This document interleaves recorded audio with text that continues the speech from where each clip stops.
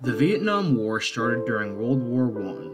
Vietnam was under French control for most of the 19th century until it was invaded by the Japanese on September 22, 1940.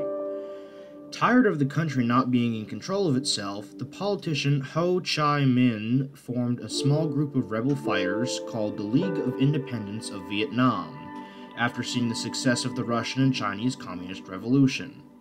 When Japan was defeated on September 2, 1945, Ho Chi Minh took over the northern city of Hanoi and declared the creation of the Democratic Republic of Vietnam with Ho as president. In response, France declared the creation of the state of Vietnam, with Saigon as the capital and Emperor Bao Dai as the leader. On May 7, 1954, after the Battle of Dien Bien Phu, the state of Vietnam declared defeat to the Democratic Republic of Vietnam. However, on October 26, 1955, the anti-communist Ngo Dien Diem succeeded Emperor Bao and became president of the government of the Republic of Vietnam. Okay, now let's talk about the important stuff, like when joined the war.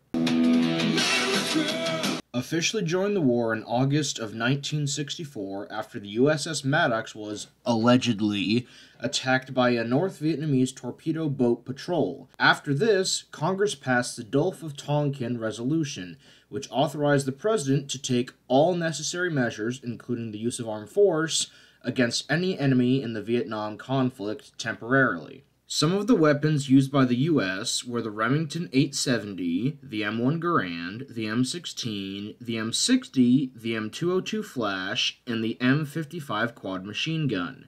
For vehicles, the U.S. had the Bell UH-1, the Huey, the Bell AH-1 Cobra, the Sikorsky HH-3E, nicknamed the Jolly Green Giant, the M4 Patton tank, the AC-130 Spectre, and the B-52 Stratofortress. Meanwhile, for weapons, Northern Vietnam had the AK-47, the RPG-2, the SA-7 Grail, and the Mosin Nagant. For vehicles, the North Vietnamese had the Type 59 tank, the Type 60 artillery, and the PT-76 amphibious tank, all of which were lent to Vietnam by China and Russia. On March 2, 1965, Operation Rolling Thunder started, where most of North Vietnam and the Ho Chi Minh Trail were bombed continuously for 3 years with over 643,000 tons of bombs dropped in total. Operation Starlight took place on August 17, 1965. This was the first major ground offensive in the war. Operation Starlight was by the U.S. Marines in the 1st Viet Cong Regiment, which lasted 6 days. The U.S. Marines won, but the defused Viet Cong Regiment rebuilt a short time later. In the first large-scale battle of the war, the Battle of La Durang Valley, the U.S. deployed and withdrew soldiers by helicopter.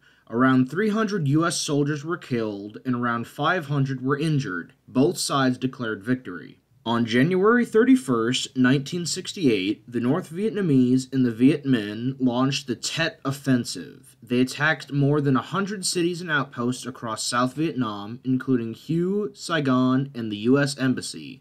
The U.S. public is shocked by the abruptness and the slaughter in the cities. On March 31, 1958, President Johnson heavily reduces the bombing in Vietnam north of the 20th parallel, essentially stopping Operation Rolling Thunder. In December of 1969, the U.S. government institutes the first draft lottery since World War II. In 1969 through 1972, the Nixon administration gradually reduces the number of U.S. forces in South Vietnam and begins Vietnamization, where the U.S. trains South Vietnamese troops to fight for themselves. On March 30, 1972, the North Vietnamese launched a large-scale, three-pronged attack called the Easter Offensive against South Vietnam and the U.S. to force them back. Despite the fact that the North pushed back the South and the U.S., they felt that the operation had failed because they thought that the South wasn't pushed back far enough. In response, President Nixon launches Operation Linebacker, on May 9th, 1972, which was the most intensive air attack in the war, with over 20,000 tons of bombs dropped on places with high populations in North Vietnam. Operation Linebacker was considered to be more intense than Operation Rolling Thunder because Operation Stop! was frequently interrupted and spread out, whereas Operation